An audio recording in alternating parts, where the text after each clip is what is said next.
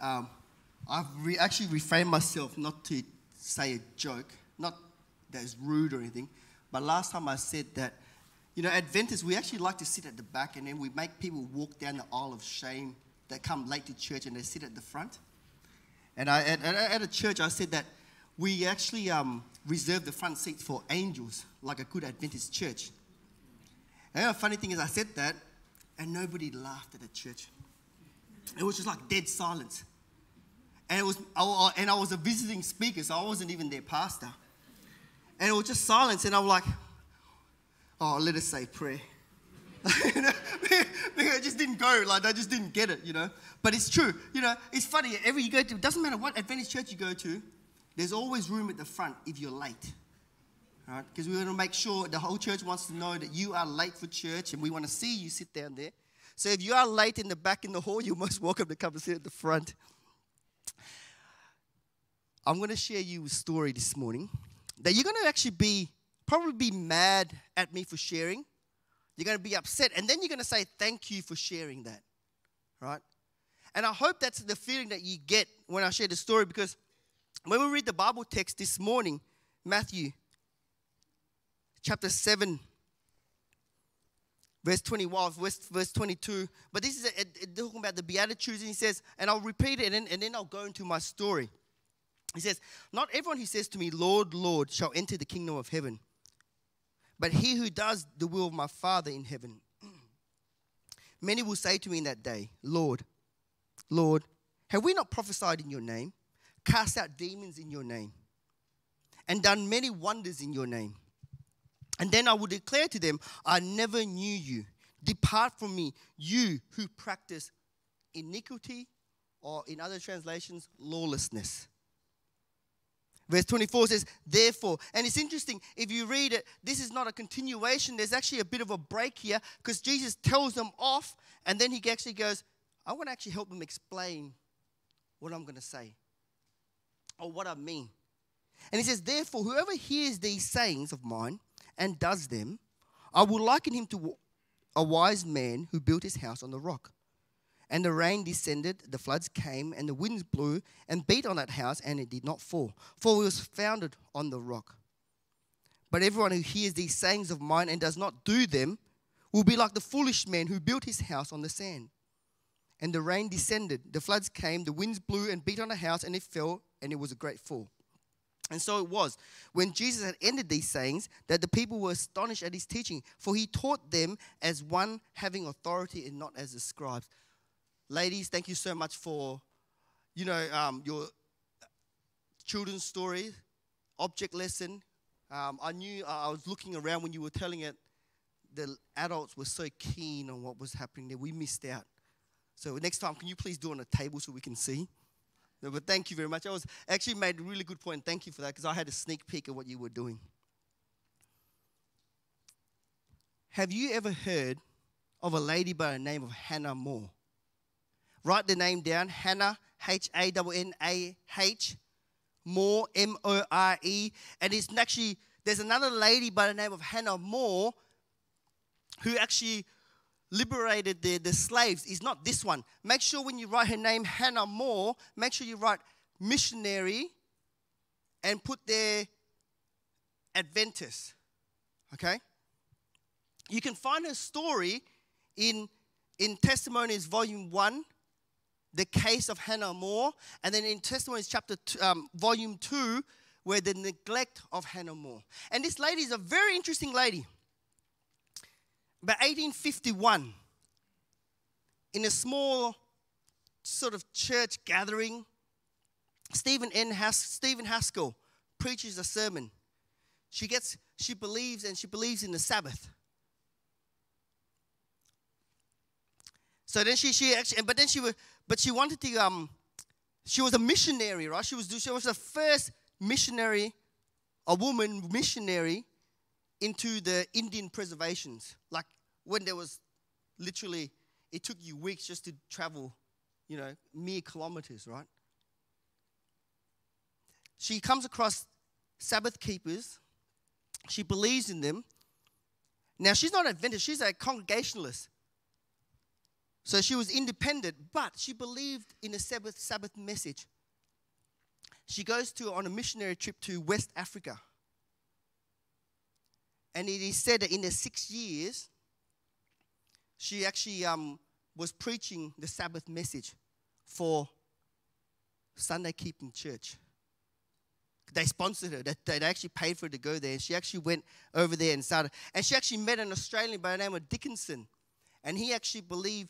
And those two, they actually kicked Dickinson off. And they said, no, you no longer can work for us because you believe in the Sabbath message. So go home. He actually had to go back to Australia. He's the first Australian Adventist, right? From this lady, Hannah More. She continues to work, and in the meantime, she writes letters back to Adventist Review to tell them about what's happening in West Africa, right? And so you got Uriah Smith, you got J.N. Loffenbauer, you got Ellen White, all these prominent believers of our leaders of our church. Actually, they know about her and they know about her story, and she's actually sharing the Sabbath message. She comes back because she says, I want to be back to where my people are, at Battle Creek. Now, at the time, there's probably about 6,000 Adventists in America, and about a third of them live in Battle Creek. So that was like the mecca of Adventism there, right? At the very early on. She comes back to the U.S.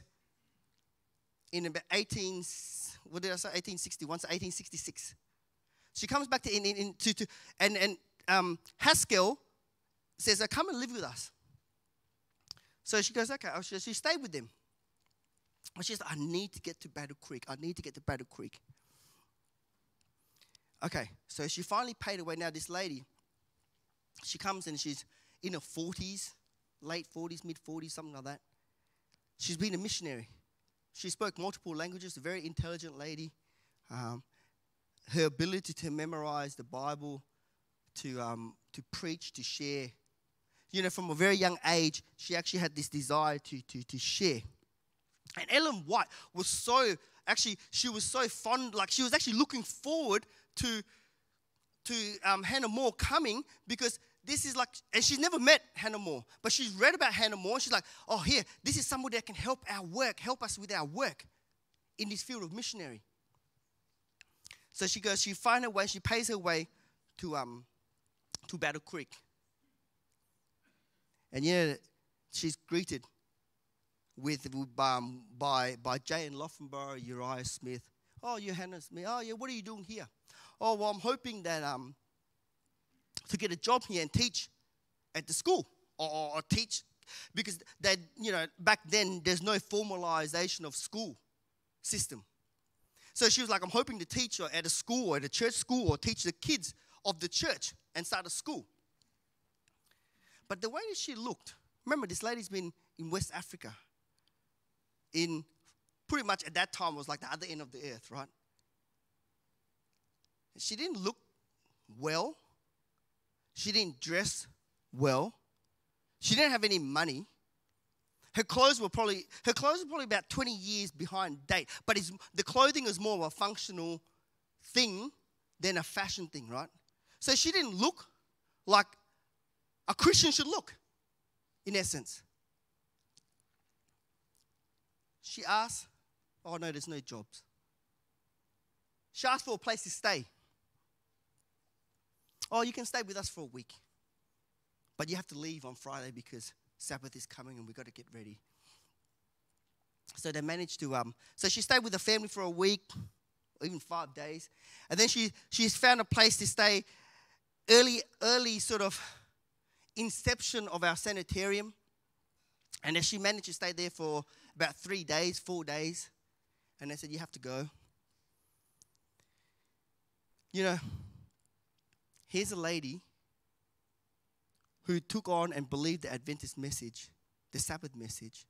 She wanted to be with the Sabbath keepers, her people. She came to where her people were, and no one could help her. You know, she actually wrote a letter to one of her former colleagues. He's a pastor by the name of Thompson. And they always, it was an open invitation to them that if you ever come back to America, if you ever want a place to live, you can always come and live with us, Auntie Hannah. And that's what the children called her and referred to her. So she wrote a letter. I don't know the geography of America, but like this family, this pastoral family lived in like the most remote place in Michigan, where you actually had to go catch a boat to go to their little island, right? She wrote a letter to this family and said, come live with us. Ellen White and James White heard about, and they were anticipating her to come. And then they found out that nobody cared for her at Battle Creek, and they found out that she'd gone to go and live with one of her colleagues that was doing missionary work in West Africa. So they started making contact, James White. And they said, hey, look, we're here. We're not far. If you come and meet us, come and live with us. Here's Ellen White saying, hey, if the church at Battle Creek, our people are not going to care for her, I will take her on. She'll come and live with us. She actually says in her letters, she says, actually, there was actually no need for me to, because we've only got one child at home. But she's one of us. And Ellen White says that Hannah More could have done so much more.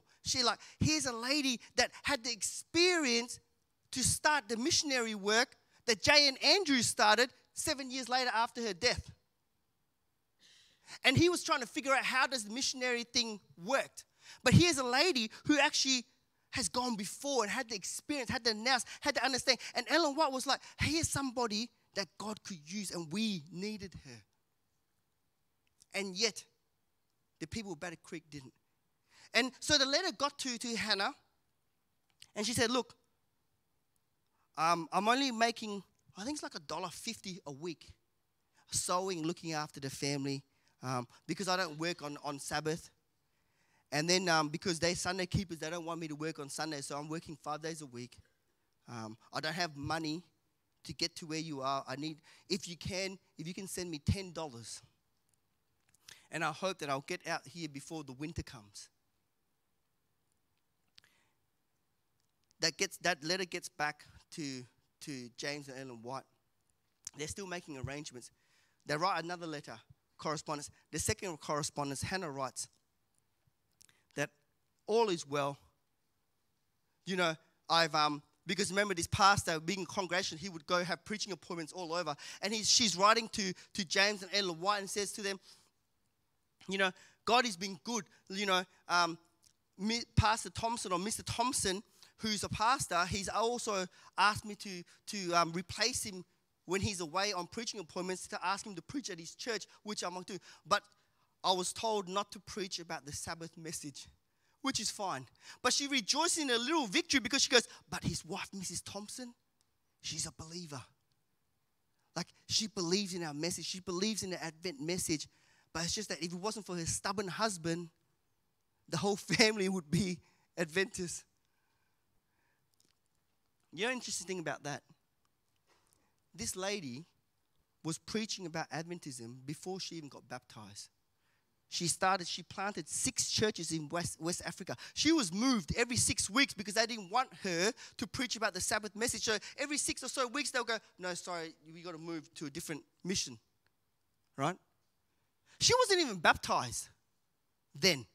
It was only when she got back into America, living with Haskell in 1861, the moment that the first opportunity she had to get baptized, she got baptized into the message as a Seventh-day Adventist. When she got baptized as a Seventh-day Adventist, she says, I want to go and live where the Adventists are, at Battle Creek. And the church turned her away. They turned her away.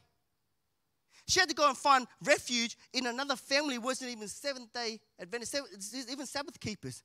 And she lived in this house, in the attic, where the smoke, the chimney for the stove went up. And she was living in this attic. And the smoke leaked. And she was telling James and Ellen White this, that, you know, there was one night where she actually woke up coughing.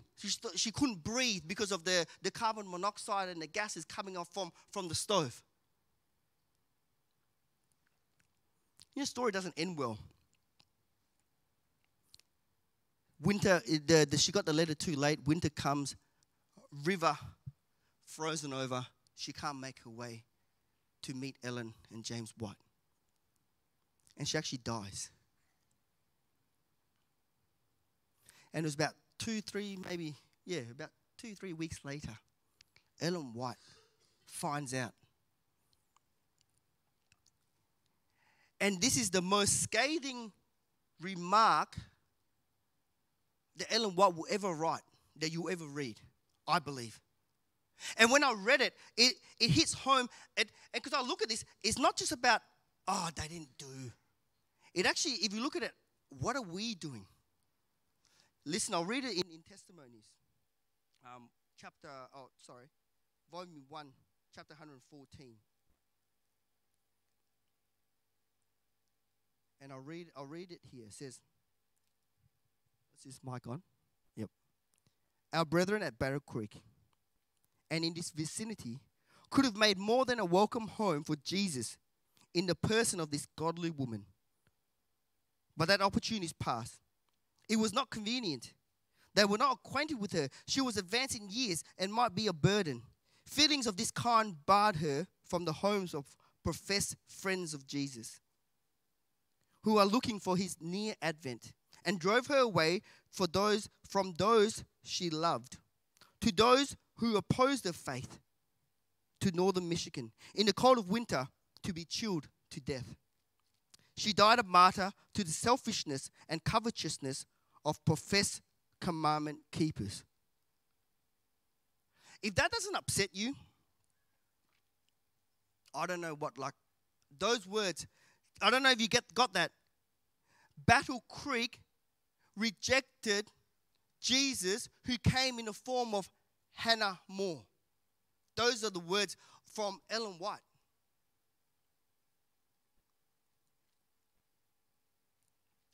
And then at the end there, she says, she died a martyr to the selfishness and covetousness of professed commandment keepers. When we read in Matthew chapter 7, verse 21, verse 22, not everyone who says to me, Lord, Lord, shall enter the kingdom of heaven, but he who does the will of my Father in heaven. Many will say in my name in that day, Lord, Lord, have we not prophesied in your name, cast out demons in your name, done many wonders in your name? And then I will declare to them, I never knew you. Depart from me, you who practice lawlessness. She did not blame anyone in particular. But when she wrote that, she said she wrote to the Battle Creek Church, who were leaders there. There were fellow worshippers there. It was a scathing remark. It was heartfelt. And she you remember, Ellen White never got a chance to meet Hannah More. Right? She never got a chance to meet this lady. But yet, the support and the willingness for her to go that far and say, hey, you rejected Jesus in the form of Hannah More when she came to Battle Creek. And yet, you profess to do all these things in my name. You reject so-and-so at Rockingham Church. And yet, you profess to keep the Sabbath. You profess to return tithe and offering. You profess to do Adra. You profess to pray. You profess to do all these things. But yet, you rejected the very soul that needed your help the most.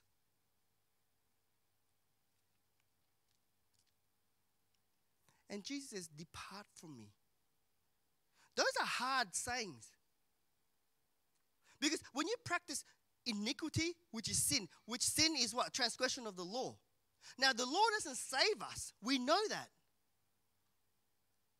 But it is a standard that God expects us to live to because of him. And in the book of Psalms, chapter 32, verse 5. I acknowledge, Psalms chapter 32, verse 5. I acknowledge my sin to you, and my iniquity I have not hidden. I said, I will confess my transgressions to the Lord. You forgave the iniquity of my sin.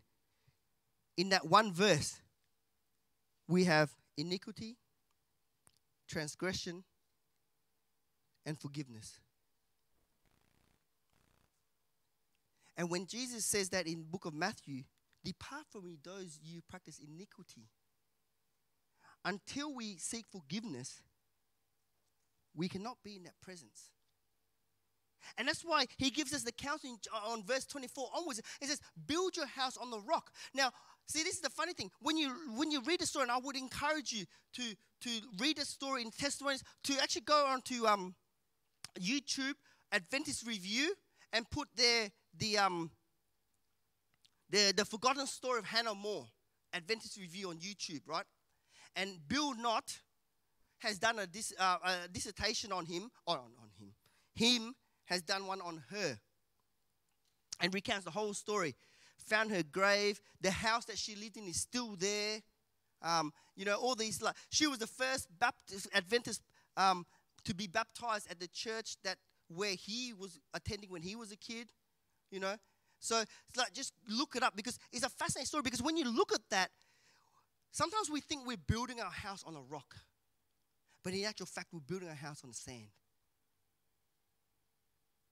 Because on the surface, the house belongs to God.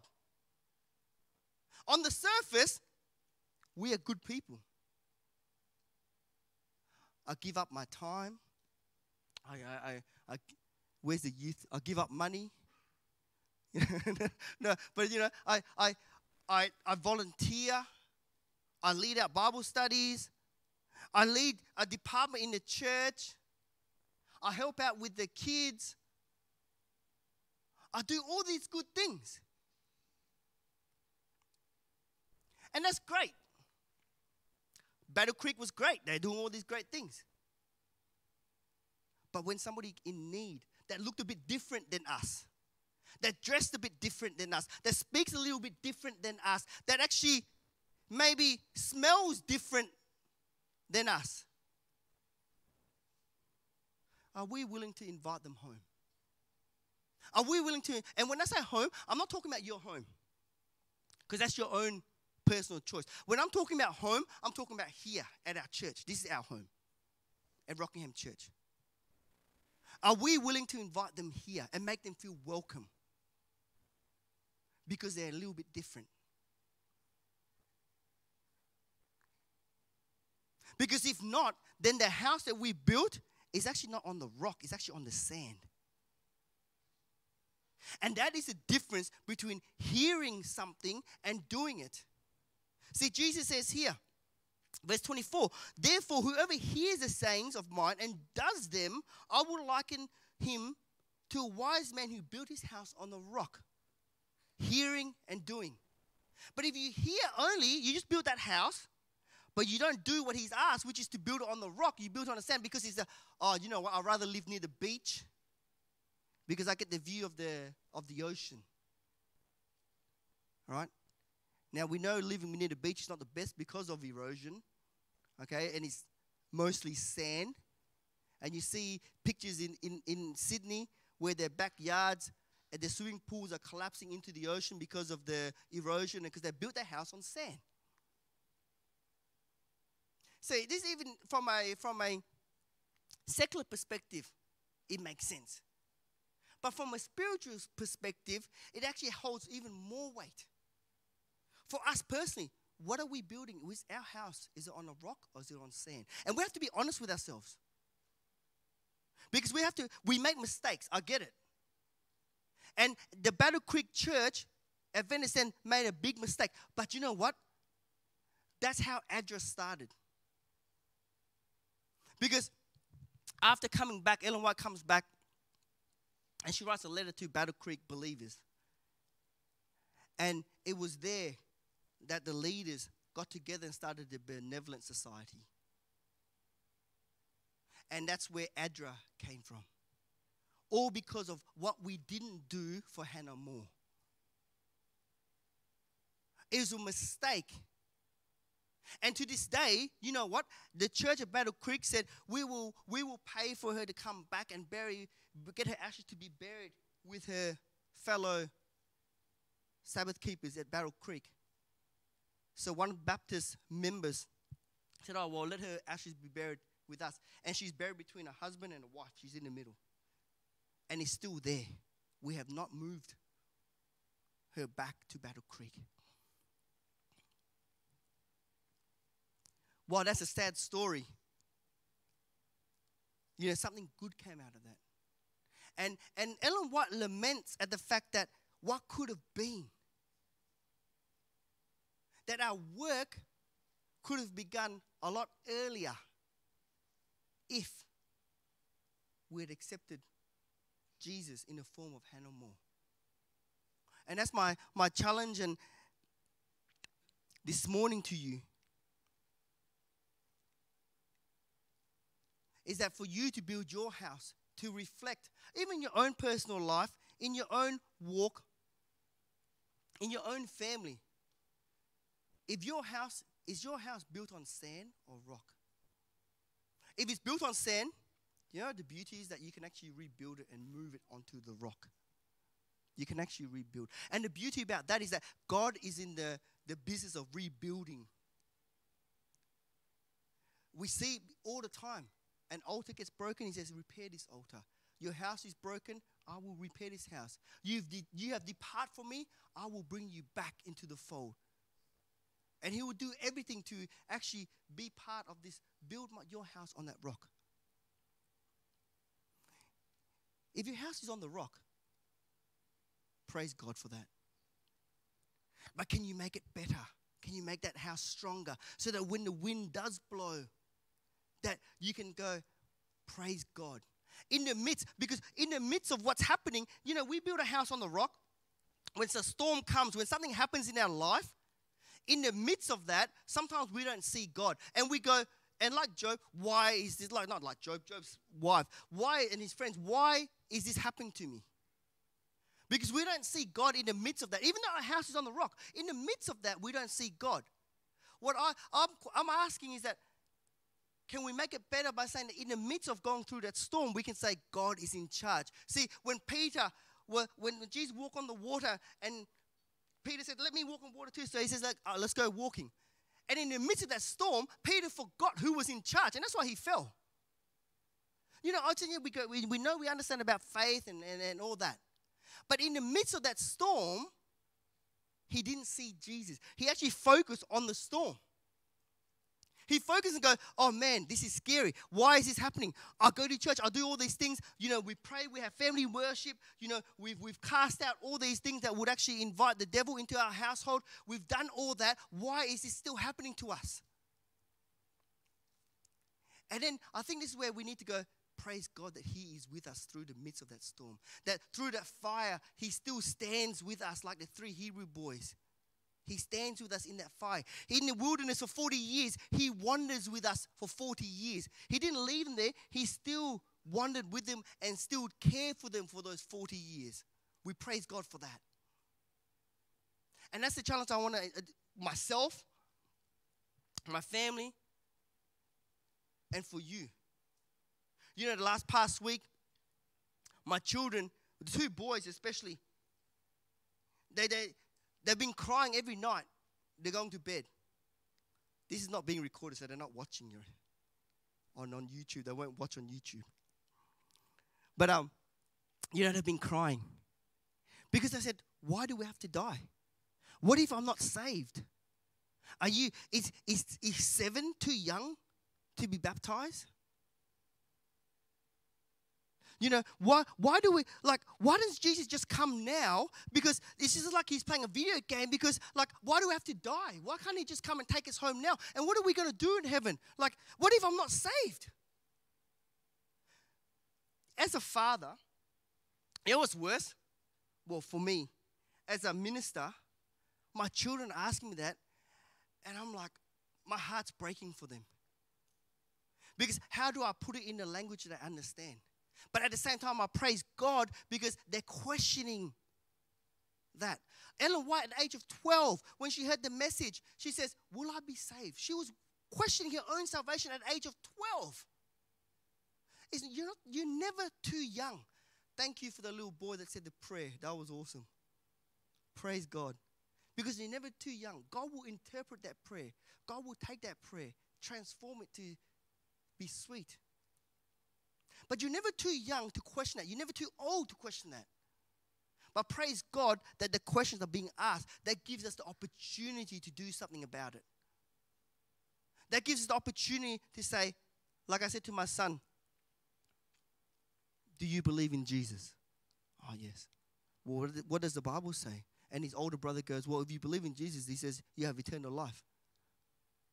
And I said, there they go. That's what your brother's telling you this. And he's reading it from the Bible. And that, put his mind at ease. Because my youngest boy, he can't watch anything that is scary. Like as in anything that, he walks through the shops, if there's any toys that he feels from a spiritual sense, he will actually just cover his eyes, he will shake, and he will actually be so scared. He will jump up, and his face will be walking, like especially the worst time is during Halloween, and he will jump, and we walk through the shops. His face is buried in my shoulder. He just doesn't, because he can't sleep. He came home one day from school, and he's like, Dad, I can't sleep. And we didn't sleep for like 3 months. Like just couldn't close his eyes, because he got told a story of how a wombat became a wombat, and a kangaroo became a kangaroo from the First Nation people, the indigenous people, right, at school. And we had to write a letter to the teachers and you can't please remove him from the room. Because for him, he is so in tune into the spiritual thing that he actually, and his sister was so upset by it. It's like, because she watches some things that, the ads on the thing, and then, so he can't sleep. And it's like, so he's actually towing his sisters and his brother in line. And I'm sharing this because that's in my household. How can I make my household better and be built on a solid rock? Because we all have something that we're struggling with or going through or challenges that we're faced with. But we have to be honest that there's moments where we are not building on rock. And I'm only been able to recognize that in the midst of the struggles that Jesus is there, because I know that upon reflection, he's always been there. And because he's always been there, I know that he will still be there with me because of that. Let me pray for you. Dear Heavenly Father, Lord, thank you so much, Lord, for your words. That you give us an opportunity to build our house upon that rock. Lord, we ask that if our house is in disrepair upon that rock, that you help us to build and rebuild and make it stronger, so that in spite of the storm that is faced, we know you are there holding us together.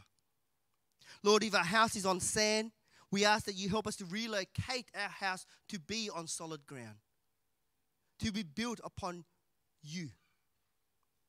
Lord, we pray for this church in Rockingham, that this church be built upon the rock, which is you. That when people come to this house, that they'll feel welcome in spite and despite, regardless of how they look, smell, what they're wearing, what language they speak. May they feel welcome. May you use us. And may we learn from our history so that we don't repeat it, Lord. I ask that your Holy Spirit will be our guide. Help us to discern so that we can be more like you. We pray all these things in your wonderful name. Amen.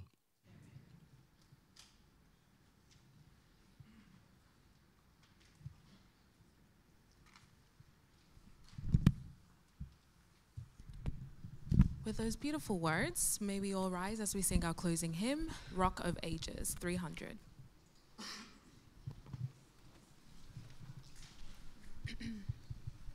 Rock of ages, cleft for me, let me hide myself in thee. Let the water and the blood from thy risen side which flowed be of sin the double cure. Cleanse me from its guilt and power. Not the labors of my hands